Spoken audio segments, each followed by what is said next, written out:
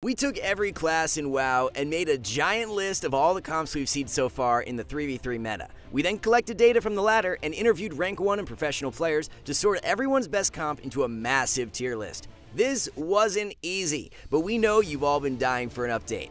And by dying, it's probably to assassination rogues.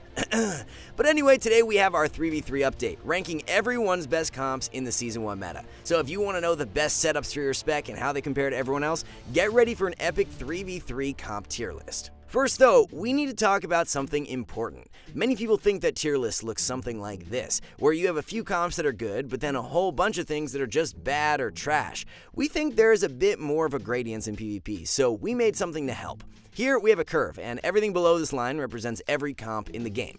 And moving along the right represents a higher chance to win a random matchup against equally skilled players. S tier comps are here, since they represent the absolute best setups possible, with the highest expectancy to win. Here is the A tier, which still has a really high chance at winning against teams of the same skill.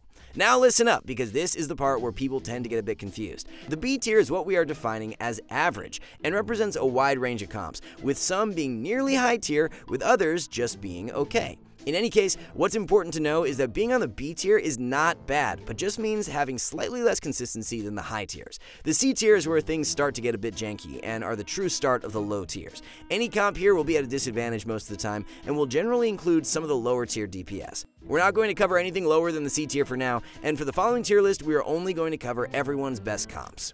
Kicking things off, we have the S tier, which includes the absolute strongest comps in the current meta. Surprise, surprise, here you will find not one, but two different assassination rogue lineups. The first being Asa Arcane, with an assortment of viable healers. Look, by now you know the drill, an expansion gets released, and at some point it's only a matter of time before RMX becomes top dog. But seriously, with a rework to assassination rogue talents, AoE Shiv and its massive healing reduction has given a new edge to rogue mage variations. When you combine that with the full throttle energy of an arcane mage, you have a deadly combination of damage and control. The same is true when you simply swap out the arcane mage for a shadow priest. Look, we know Shadow got some hefty nerfs early season, but the power of RPX hasn't really seemed to suffer, and was even featured as a Grand Finals mirror match in the second AWC Cup in North America. But of course, assassination is borderline broken, but that's not the only reason this comp excels. With multiple forms of healing reduction combined with instant cast CC, RPX is able to apply huge pressure on enemy healers who already have a tough time in the Season 1 meta. Speaking of healers, this comp pretty much works with any of them, with each providing a subtle edge to the setup. And we want to know what you think. What healer do you think is best for both RMX and RPX? Let us know in the comments below. And while you're doing that, here is a quick recap of the absolute best comps in the current Season 1 meta. Asa Rogue seems to be doing best with Arcane Mages and Shadow Priests, but we have a few more options right around the corner in the A tier. And if you notice a comp was missing from any part of the video, don't worry, because we will be putting a complete 3v3 tier list on our articles site. There, you will also find class guides, including up-to-date talent trees where you can easily import rank 1 builds to your own characters. Using our articles site will also give you an exclusive discount code to skillcap.com, which features hundreds of videos designed alongside the most elite players in WoW PvP, including multi-rank 1 gladiators and even BlizzCon champions. These players even submit weekly arena commentaries breaking down some of your toughest 3v3 matchups in easy-to-follow guides. Everything at skillcap.com is backed by a rating gain guarantee, where we promise you will rank up 400 points this season while actively using our website. Anyway, back to the video. With our S tier covered, let's move down a tier to cover the rest of the meta-dominant 3v3 setups. First up, we have a few Demon Hunter comps. Despite some nerfs in the early season, DH continues to be a top-tier melee in the Dragonflight meta, where it continues to excel with a wide array of other high-tier DPS, due in part to its highly dynamic toolkit combined with its incredible sustained damage output. One classic variation of Demon Hunter comps is with the Balanced Druid, which is arguably the best 3v3 comp for all of you laser chickens out there. Even though Boomy DH hasn't really excelled like it did throughout Shadowlands, it is still a massive execution test for enemy healers, since its combined damage output can be massive when paired with a Disc Priest or Restoration Shaman. Next up, we have a selection of Death Knight Cleaves that don't include a Demon Hunter, since we already mentioned it before. In any case, DKs have managed to stay relevant in the meta even after multiple nerfs, where they continue to excel with other pressure-intensive DPS.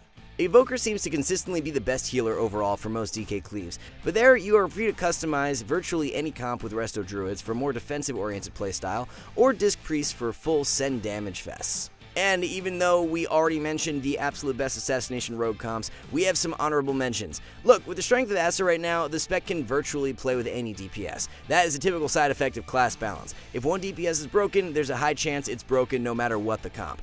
Anyway, if you want to be an assassination rogue feeling some semblance of being an underdog, look to play any of the comps listed here. Oh, and if you're out there playing sub and want to know what DPS lets you secret techniques the hardest, well, it's Mage. What a surprise. Both RMP and RMD seem to be working well in the current meta, especially with Arcane Mage, but even with Fire, despite its serious lack of representation.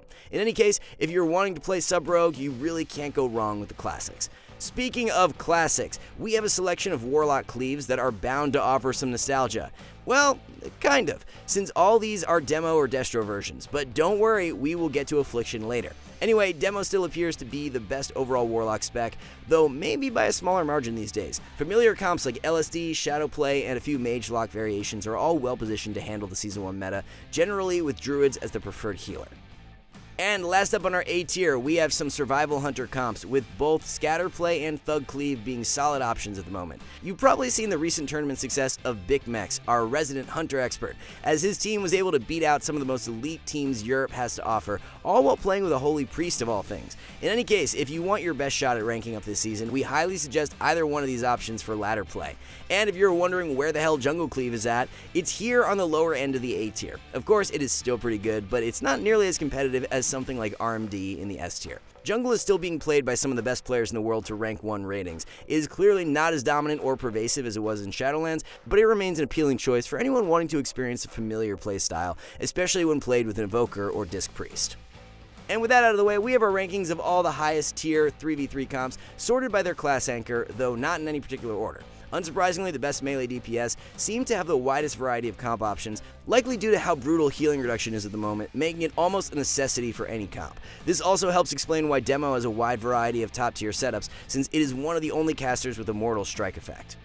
Now though, it's time to venture down to the mid tiers with our first B tier comps. But we want to remind you of one super important thing. Being on the B tier is not bad, it simply means being average. Everything we're about to mention is still competitive, but might have a few more difficult matchups compared to anything we've covered so far. So if you're sad to see your favorite comp on the B tier, don't worry, most things we're about to mention are currently being played by rank 1 players. The perfect example is Ret Warrior. Even though it isn't nearly as good as it was in Shadowlands, it's still good enough to be competitive, and it's still being played by top tier players up to the highest ratings. The nerfs to Ret Paladin bursts definitely hurt the comp's viability, but the synergy between Ret Paladin and Warrior toolkits is still there, which continues to make this comp a fantastic option for a true melee cleave experience.